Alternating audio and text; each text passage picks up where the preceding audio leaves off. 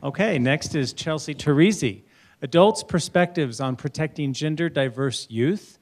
Her program is a PhD in Combined Counseling and School Psychology, and the faculty advisor is Dr. Lisa Persinger. Let's take a trip back in time to elementary school. You're sitting in your homeroom class.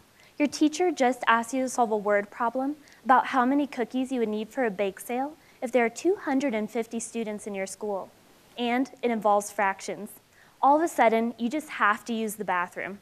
You get excused, you walk down the hallway where you run into your friend Jen. Jen, who used to go by Alex in the first grade, but now you call them Jen. They are a transgender student. When you get home later that day, you tell your mom what you and Jen talked about while avoiding fractions.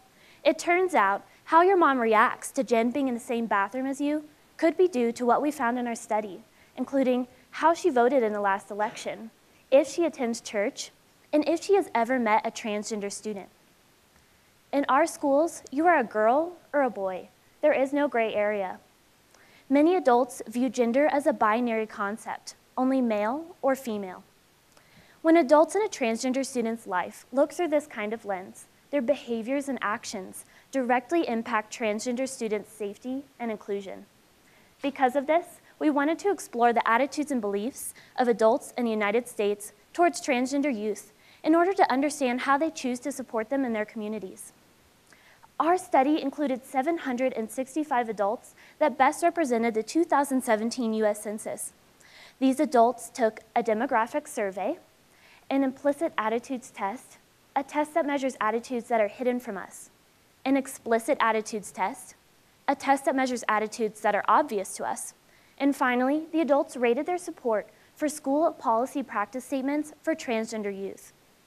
It turns out the way we feel about transgender youth directly impact how we vote for policies and practices that protect them. Let me break down what we found for you.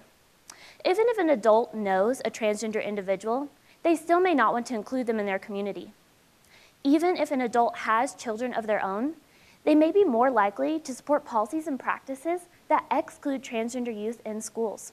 However, adults without children are more likely to support these practices that include students. If an adult knows what the word transgender means, they may be more likely to support inclusive policies and practices for these students.